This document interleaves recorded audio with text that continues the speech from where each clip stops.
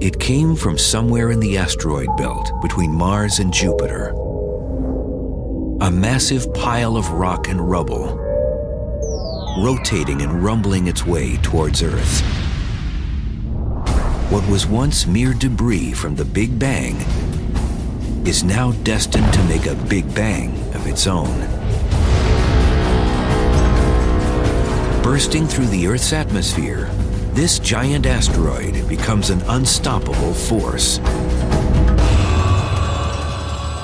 Nearly 2 million times more powerful than the Soviet Emperor bomb, the largest, most powerful explosive device ever detonated. Its target, Los Angeles. The last thing anyone there sees is a flash, a fireball, and then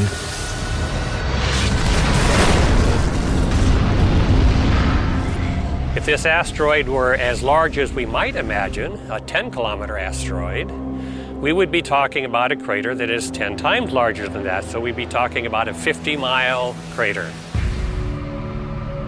So all of Los Angeles would end up being this humongous crater. We'd be talking about absolute devastation, nothing left over, range up to perhaps 100 miles. As far away as San Diego, they would get massive earthquakes, they would get massive air blasts, winds that would simply flatten everything 200 miles away, would kill everything out to a range of perhaps 1,000 miles. And that's just the immediate impact. Then you would have all this debris fall back on the planet Earth. It'd be like a Christmas tree, seeing all these ornaments being thrown out in all directions. And then you would see firestorms, enormous areas of the planet Earth burning, releasing even more soot and ash in the air, blanketing out sunlight. Temperatures would then plunge, and life itself would be perhaps extinguished.